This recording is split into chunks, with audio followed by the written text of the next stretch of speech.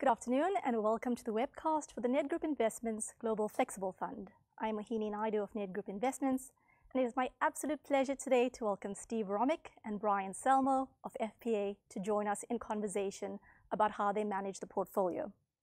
The Global Flexible Fund is a fully flexible portfolio with a go-anywhere mandate in which the manager aims to deliver an equity-like return over the long term while taking less risk than the stock market. FPA have managed the portfolio since 2013, but have an almost 3-decade track record at in managing their contrarian value strategy on which the Global Flexible Fund is modeled. They've picked up multiple industry and team awards along the way, and Nedgroup Investments is very proud of our partnership with them. We will hear from Steve and Brian today about how they have had to adapt to the continually changing landscape and what it means to be a contrarian value investor in today's fast-moving environment. Steve, welcome, and thank you very much for joining us today. Thanks, Mo. Is that your home office that you're dialing in from, or are you guys back at office in LA? So this is my home office. If you hear dogs or children, I've told them to please try and be quiet, but we never know for sure that's going to work out. The stock market is unpredictable. It is, I think, is outweighed by the unpredictability of my children. Absolutely. I was told in no uncertain terms to come into the office, so there's no children, no dogs allowed with me. Steve, it's a great pleasure to have you with us today. You're the founding member of the Contrarian Value Strategy. You've been managing it for almost 3 decades. Can you tell us what the Contrarian Value Strategy is all about? What are some of the underlying investment principles? I guess we just start with the definition of contrarian value, which to us means that when we buy something that we're getting more than what we paid for it. That might be because a good business is facing a cyclical challenge, or maybe investors don't fully recognize the quality of that business. Either way, owning such a mispriced asset should translate into a rate of return that is better than a market as a whole. And the way we've expressed this through the portfolio is both through equities and through corporate debt. Thank you. So you describe yourself as the strategy is called contrarian value. Can you tell us or help us to understand where that falls in the spectrum of the more traditional styles of growth and value? And how important is it for you to define yourself in either one of those categories? We are often labeled value investors, but we want to be careful of such pigeonholing. And so the importance of the label, I should kind of walk through just kind of how we think about this blurry line that divides growth and value. People tend to think of value investing as owning the shares of a proven business and frequently cyclical industries that don't have much growth, while considering growth stocks to be those shares of businesses that can seemingly grow at a healthy clip for years to come and have less economic cyclicality. We want to own growing businesses. We want to own them and buy them at a price that can offer a margin of safety that protects our capital in the event that all doesn't exactly go as planned. Traditionally, that protection had come from a company's balance sheet. That is, buying below book value, for example, or maybe getting some unrecognized real estate value or some other hidden asset. But blindly practicing this time-honored value investing is dangerous, particularly today, as many of those types of companies have been disrupted by some of the most prolific technological innovations the world has ever seen. I mean, the internet, for example, wasn't, a thing when I started out in the mid 80s, at least as far as touching my world, more maybe in the US Department of Defense. But it's allowed for retail sales to move from brick and mortar, to the web, driving more than a few companies into bankruptcy.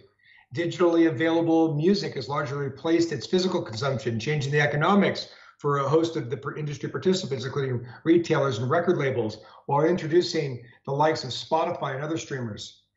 Other changes like cloud storage replacing your local hard drive, cell phones displacing landlines, accelerated drug development, electric vehicles, new forms of banking, and so on and so forth, has allowed so many new entrants to quickly dominate, the vanguard. The old guard, sorry. Some companies like Walmart have adapted. Others like Sears haven't, despite at one point think of it from a value investing construct, having a huge store of value in the real estate they own for a half century or more. Right, so you're looking at the environment in which you're operating, and your principles remain steadfast, but you're not anchored to a very narrow definition of what value investing is. You're evolving over time and you're adapting as the landscape and the environment changes. Sure. If we didn't evolve and recognize that a margin of safety could be established by understanding and properly valuing a business and not just its balance sheet, we don't feel we'd have a lot to offer, our investors today. Our job is to understand what changes are likely down the road, who will win and who will lose. It's as important to avoid those losers as it is to find those winners. But it's also important to avoid overpaying even for a really great company. A winning business doesn't necessarily translate into a winning stock. Microsoft's stock, for example, was lower in 2009 than it was in 1999, even though it delivered high teens growth along the way. Price matters, and that's one thing that won't ever change for us. Great. So what kind of risk-return profile can an investor in the Global Flexible Fund expect? And in what kind of markets do you expect your strategy to out or underperform? We expect that the fund would underperform in markets where price doesn't matter, particularly those characterized by great faith on what might be, but is yet to be proven. Those businesses where aren't earning money today, but people expect them to be in 10 years earning X, Y, or Z. But the business models are still untested.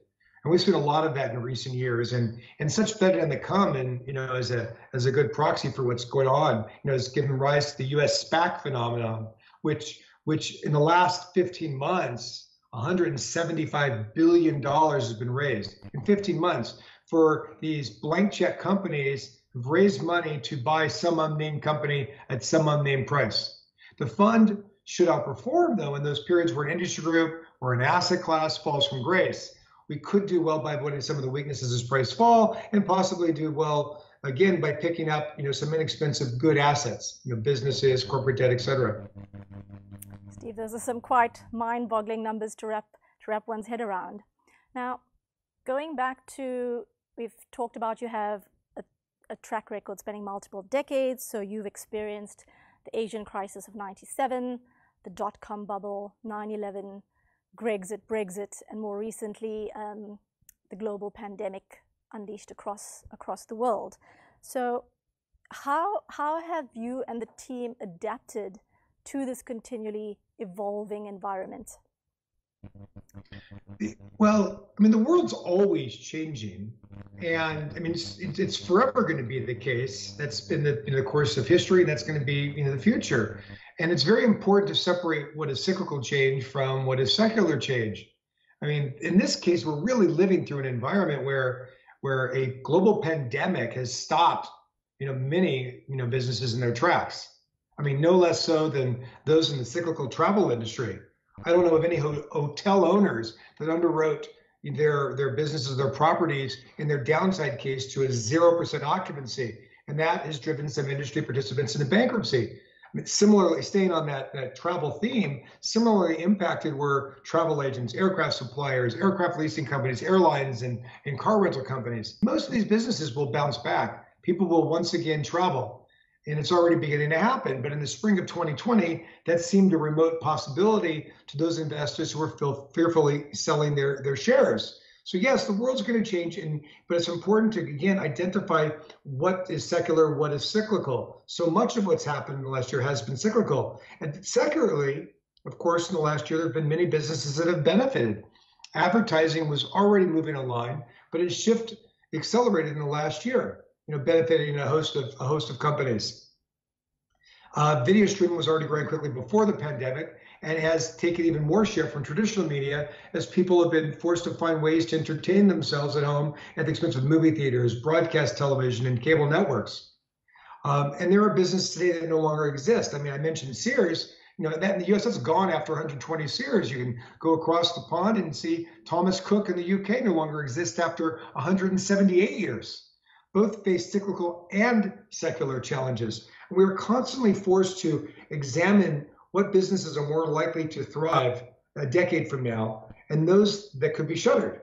Note that I'm speaking about the businesses and not the stock prices, which are a secondary consideration.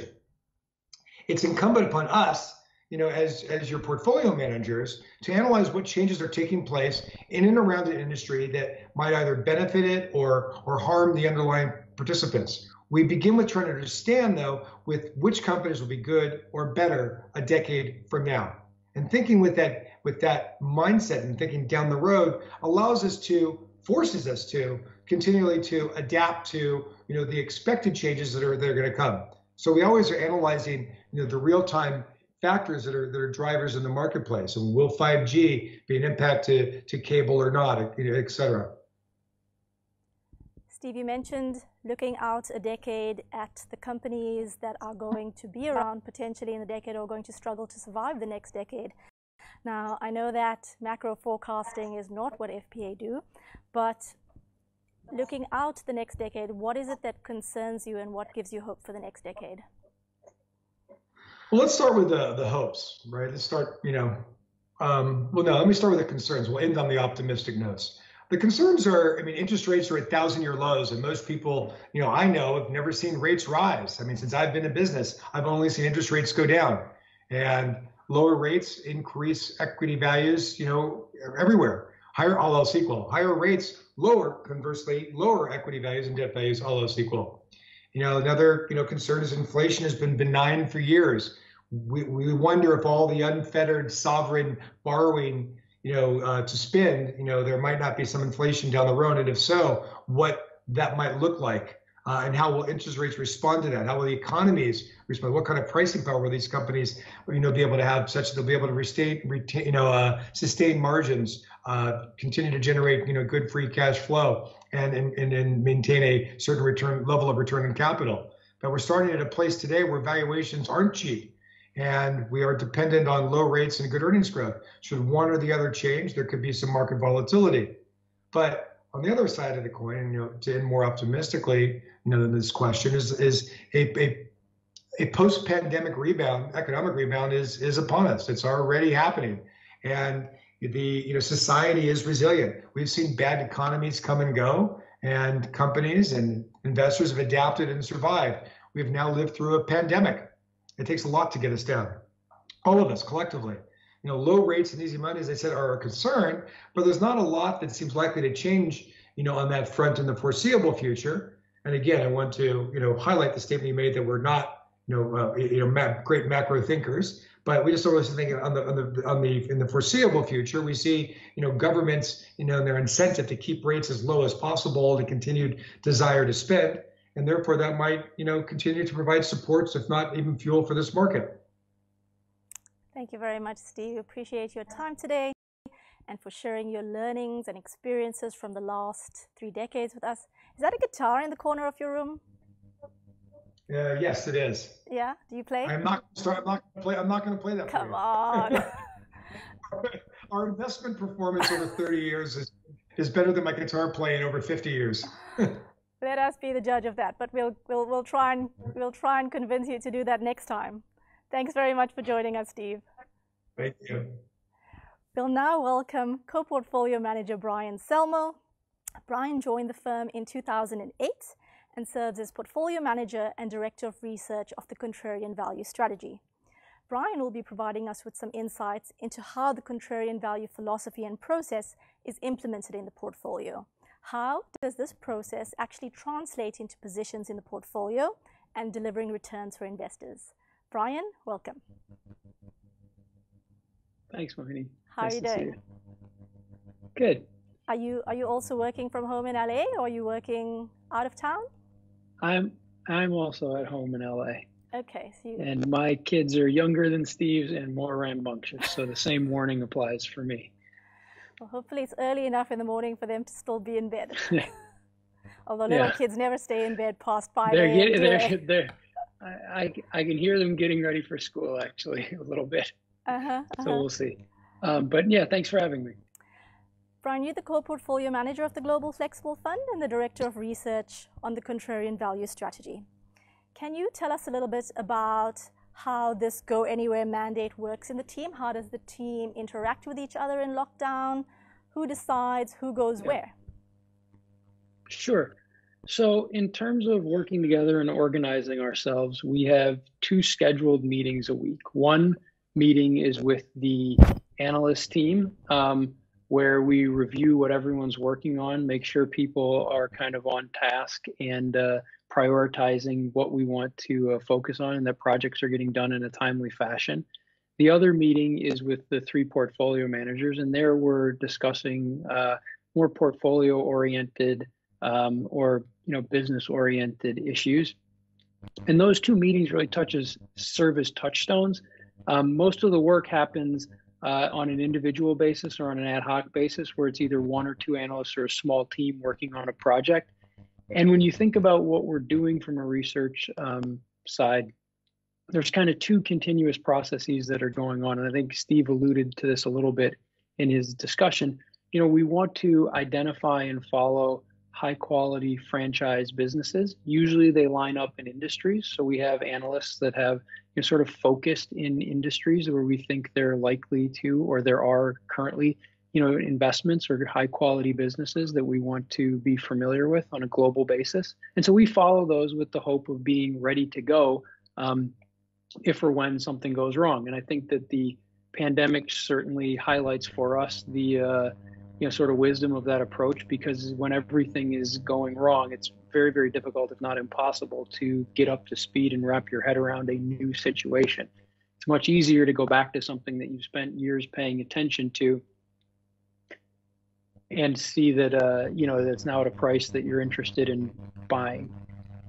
The other thing that we do on a continuous basis is look for one-off situations or commercial opportunities. These we think of as like running towards fires or disasters. These are businesses that are, absolutely sustainable, have a viable future. We're not looking to do the sort of, structurally challenged businesses, but they're companies that aren't as high quality, that aren't quite as good a franchise. And so those we're really buying almost exclusively on price, and it's a matter of them being, too cheap for what they are. So those are the 2 things the team's working on at any time. Thanks. You mentioned that you have structured meetings with the analysts and specifically scheduled meetings with the portfolio managers, but how has lockdown and working from home and working remotely impacted the team dynamic? Have you been able to pull together as a cohesive team from remote locations, or how has that actually panned out?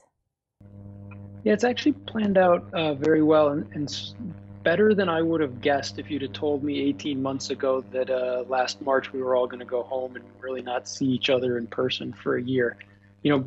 Our sort of platform of choice is Microsoft Teams, and that's been a very useful way for us all to communicate. And we still have the same, weekly meetings that now happen over Teams. Now, I tend to not use the video feature of Teams. Other people on the team like to use the video feature, but that's sort of a personal choice. But I think if anything, we've learned that we can be pretty effective remote. And I think like a lot of companies or businesses, we'll probably evaluate what the office needs and sort of the cadence of that looks like in the future. I would suspect that we'll have a couple of days a week at least where everyone comes in the office, but there'll probably be a lot more flexibility, which I would guess that you and many of our listeners are thinking about for themselves too.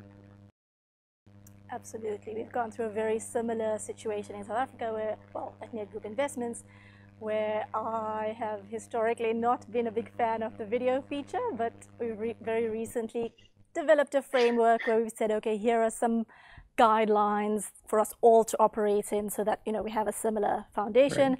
Right. So yeah, it means no more team meetings in my pajamas.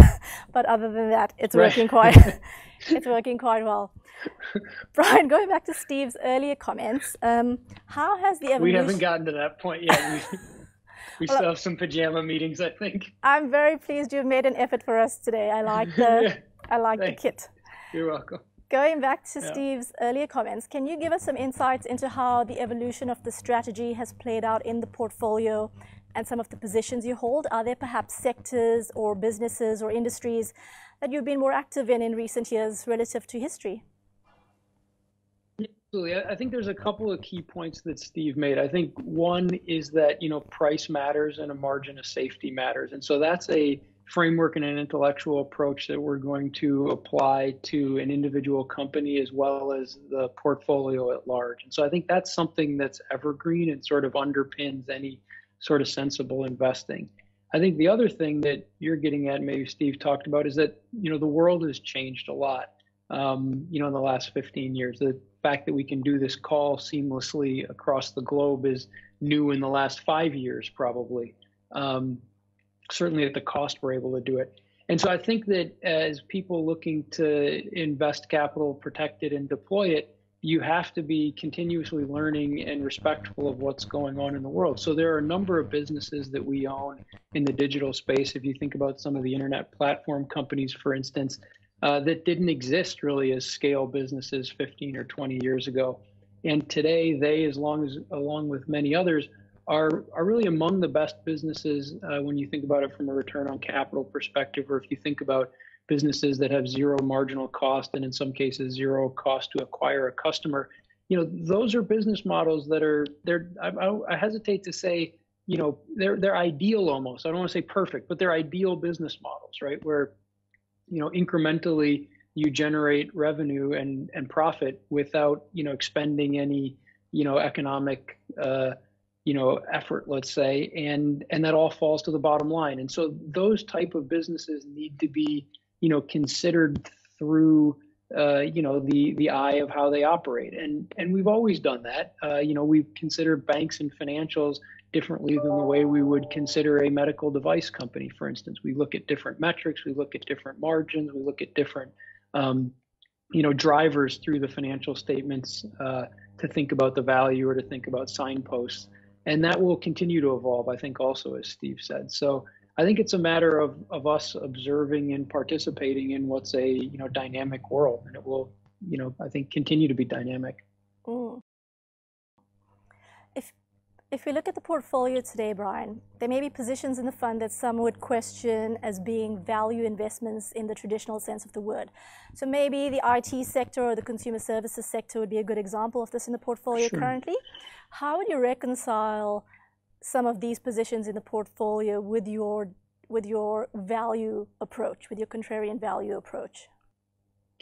Yeah, I think the first thing that someone has to do is that you have to accept that different businesses have different fundamental economic characteristics and ought to trade and be valued on different numbers than, say, company X. And so I think you could look at this whether it's in more traditional companies like a bank compared to, say, a medical company or a consumer service or a consumer staple company, right? You're gonna pay attention to different things in each of those, and they're gonna, what is a margin of safety or cheap in one is going to look very different in terms of metrics of balance sheet multiples or income statement multiples than the other.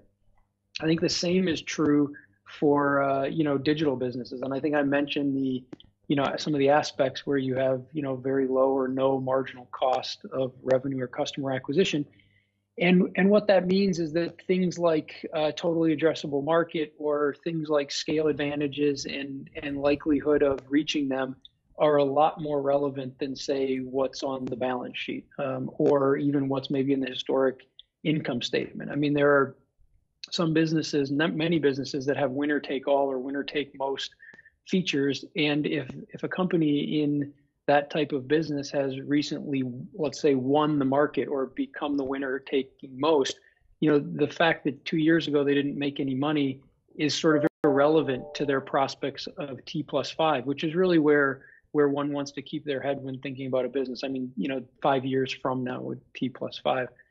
And that's because, the balance sheet and the income statement, that sort of reflects everything you know about the past or what you can know about the past.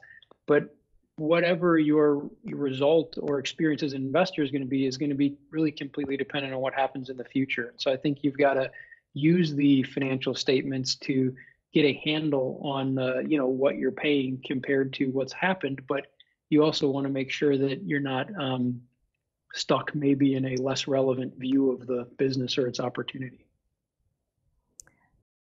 Thanks. Let's rewind a year, going back to 2020. And as that first quarter of 2020 unfolded, Did you find yourself concerned about how you were positioned, some of the names you were in, perhaps wondering whether some mistakes might have been made? And how do you retain conviction in the positions that you're in when things are perhaps not unfolding the way that you or investors might be expecting in a market downturn?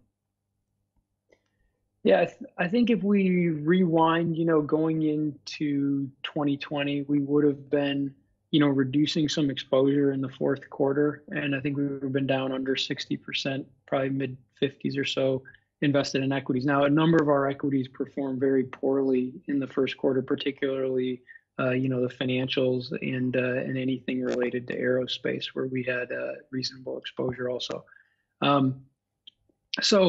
It was a scary time, I think, because we didn't know what the sort of case fatality rate was for the virus or how rapidly it would spread, and so I don't want to downplay the fact that it was highly uncertain and certainly very scary on a health perspective on a personal basis. I think when you look through to the portfolio, there's a couple of things that you stay grounded in. I think one is the underlying financials and the competitive positions of the companies you own. And I think that, there were potential for major challenges to balance sheets and certainly near-term earnings for a lot of companies. But, I don't think we were at that time, and not now, in a lot of businesses that faced secular challenges or faced competitive disruption because of a shutdown in the economy. So I think that was, sort of easier to be comfortable in, even if you look at a sector that was really directly hit, like, for instance, the aerospace parts suppliers, where we had a meaningful position. Market share isn't moving around. People didn't suddenly, lose their position on different plane models. It's just that there was going to be a lot less demand. And so, what we did at that time is really refocus our efforts on, a number of new investments, and then adding to other investments that had the characteristic of what we would say is, when, not if. So we wanted to kind of take the balance sheet concerns off the table when we were thinking about buying new names or increasing exposures. And we wanted to buy businesses that we thought were very strong competitively. I'll mention a European, maybe South African roots favorite, such as Richemont, right? Steve mentioned things have been around for 100 years, right? You can listen to their quarterly call from first quarter of last year. They said, hey, we've been through 2 world wars. We've been through a pandemic already. Is my job in running this business is just make sure the lights are still on whenever this ends. We'll be fine. And that, that's maybe a bit of an extreme case, but those are the kind of businesses we're trying to invest in. And if you have spent time following them, as I mentioned before, that we do on the compounders, and you've sort of gotten yourself comfortable that, yeah, they kind of will withstand whatever might come, you don't end up, terribly scared with them or in them. And so, we ended up investing a little bit more and increasing the exposure at that time. I think that if the logic of what you're doing is sound,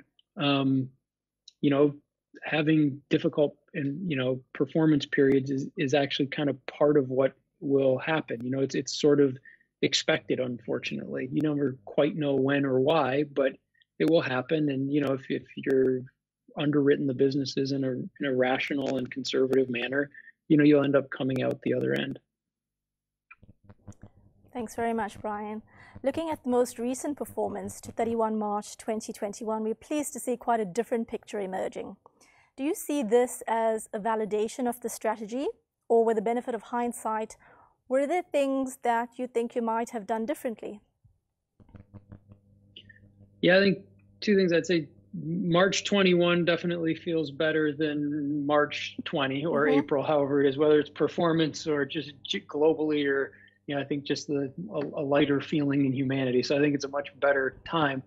But I'm very reluctant to take a lot of validation from 12 months or a year or something of good performance. And so if I think that the strategy is intellectually sound over time, that's really what I think validates it. And then we would expect to have good performance over long periods of time. But I don't think a tough first quarter of 2020 invalidates the strategy. And so I'm not going to then say that, well, you have a good quarter, a good year, now it validates it. No, I think the underlying philosophy is sound. And I think we, over time, and Steve for, even longer, has diligently pursued it and sort of demonstrated that it works. And so that's what I would rest on for validation, not sort of what's happened in a quarter or two, because the second quarter could be terrible. I don't know. And if it is, I don't want to be here in 3 or 4 months saying, well, is it invalid now? My answer would be, sort of the same, whether things are going well or badly. In terms of, there's a ton of woulda, coulda, shoulda, but I think that the big takeaway for us, and sort of thing that would have surprised me if we were sitting here a year ago, I think Steve and I both would have said that we would expect to get a fair amount of investments going or exposure committed to high yield and distress, and that really didn't happen. And so I'm both surprised on the one hand that there wasn't a meaningful credit cycle, and then I think somewhat frustrated and disappointed at how invested we were in credit, because there was a week or something where it sold off last year before the Fed stepped in.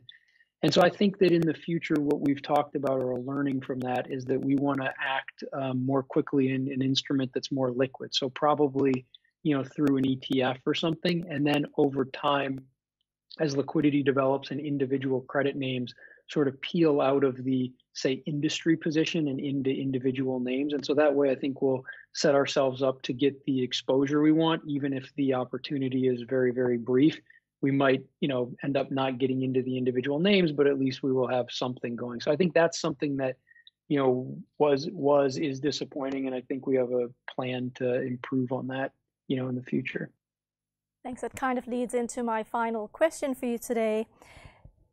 Would you like to make any final comments on how the portfolio is positioned today, regarding your expectations for the next 3 to 5 years or longer? What are some of the scenarios you're considering, maybe interest rate hikes or economic recovery, so that you're building a resilient portfolio, one that's going to deliver through a full market cycle, and hopefully protect capital if we see continued volatility? Yeah, I think that over the last 3 months or so, and this isn't sort of a wholesale change, but I think we've been, selling down some of the more cyclical positions, some of the financials that have really come back strongly and trade at very different valuations than they did, 6 months ago, but even traded at in January of 2020. And we're sort of, gradually shifting into things that I think are more defensive in nature in terms of their underlying business profile. And that's kind of the, I'll call it the shaping that we're doing of the portfolio right now. I echo what Steve said, that, valuations generally are pretty high. I don't think that there's sort of any, huge pocket of opportunity where we think there's, big outsized return available. And so with that and the very low starting point for yields, I think that, our expectations would be pretty modest over the next 3 to 5 years. I think that it's, you never know how well the businesses will perform or the economy, but certainly you're not starting from a depressed level. So, yeah. Brian, thank you so much for your time. Thank you for joining us today and sharing those valuable insights with us. And to you and the team, thank you all for your commitment and dedication in delivering on your investment promises.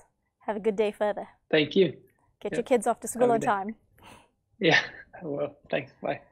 Cheers. So thank you very much to everybody from around the world for joining us today.